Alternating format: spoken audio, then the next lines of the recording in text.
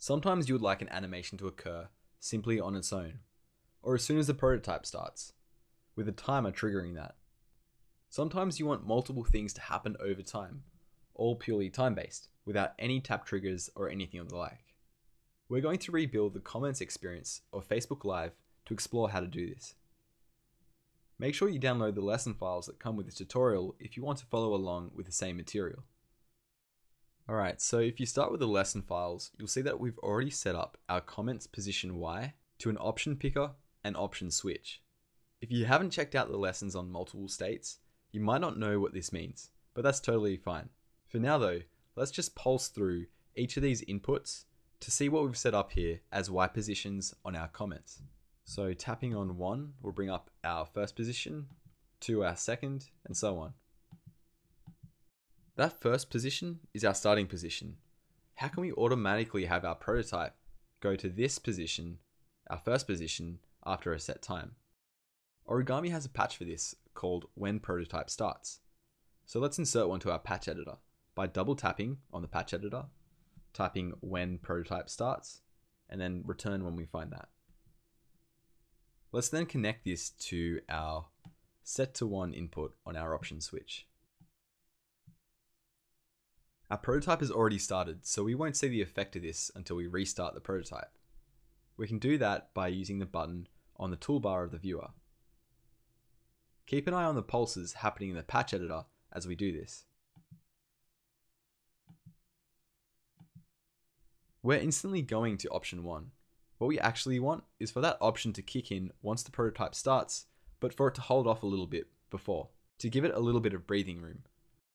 We want the prototype to wait a second. Let's insert a wait patch between the when prototype starts and the option switch. Let's double tap in the patch editor, type wait, and then return, and then connect the when prototype starts output to the start input on wait, and the output of wait to that set to 1 input.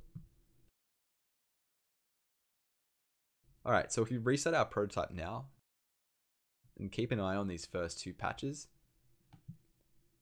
you'll see that our signal is sent, and then after 1 second, that signal is carried on to the option switch, and so on.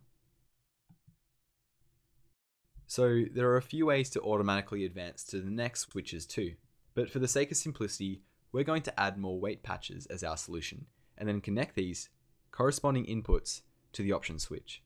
Let's add more wait patches by double tapping in the patch editor and typing in wait, or simply using the keyboard shortcut command return and typing wait, and then press return. Like the first wait patch, let's have the output of the when prototype starts go into the start input. But now let's have the output of this wait patch go to the next option switch input, which is set to 2. I'm going to give the second wait patch a duration of 3 seconds. That means that the 3 seconds is counting from when the prototype starts, not 3 seconds from when the first wait patch is triggered. So the first wait patch triggers, and then after 3 seconds of the when prototype starts, the next one triggers. If we wanted to have the duration be from after the first wait though, we can replace the connection with the one from the first wait patch, like so. That's totally valid. But for the sake of simplicity, I'm going to keep all my timing to be connected to when the prototype starts. Let's add more wait patches, enough to cover each option. We can add new patches like normal, or by option clicking dragging an existing one. That'll create a new wait patch with the same input connection. Super handy.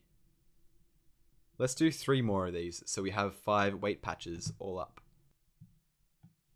And then once we've done this, let's change the durations of each so that they all come at a different time. So the third one, let's make something like 6 seconds. The second last will make 8 seconds. And then the last will make 11 seconds. Lastly, let's connect their outputs to the remaining inputs on the option switch, like so. Alright, so let's give that a whirl. So, like before, hit the restart prototype button, and keep an eye on the wait patches as the seconds go by. Remember, all of these durations happen from when the prototype starts. Perfect.